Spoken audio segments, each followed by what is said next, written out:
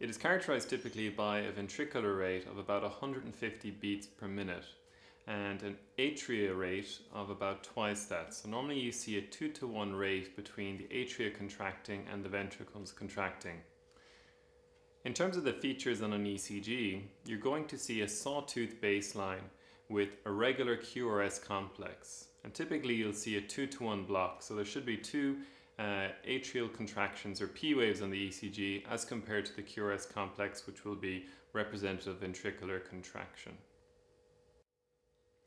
Apart from gender, there are a number of other risk factors that atrial flutter shares with atrial fibrillation. So patients who have thyroid disorders, have high blood pressure, have valvular disorders of their heart, have had an ischemic event in their heart or an inflammatory disorder of their heart such as pericarditis, or had some sort of cardiac procedure are at risk of developing atrial flutter.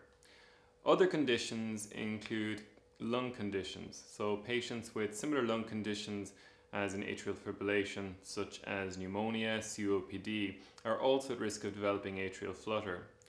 Finally, there are also medications that put one at risk of developing atrial flutter. Particularly flecainide and propafenone are cited as other risk factors for atrial flutter. You can classify atrial flutter as typical or non-typical.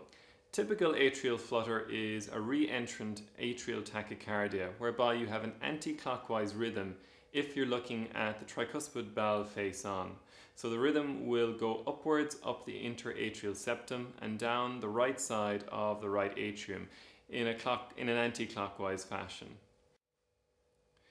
Patients can present with a number of different symptoms. They may complain of overtly chest pain, palpitations, shortness of breath, or have collapsed.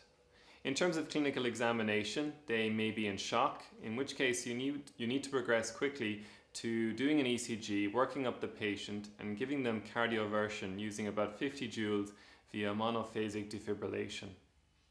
Other features on an ECG or rather on clinical exam would include the patient may have features of cardiogenic shock, so they will have a raised JVP, they may have fluid in their lungs and a low blood pressure. There are a number of key principles in terms of the treatment of atrial flutter. As I said, in emergency cases where the patient either has features of acute heart failure or cardiogenic shock or has abnormal vital signs that indicate the patient is critically unwell, you need to proceed straight away to emergency cardioversion.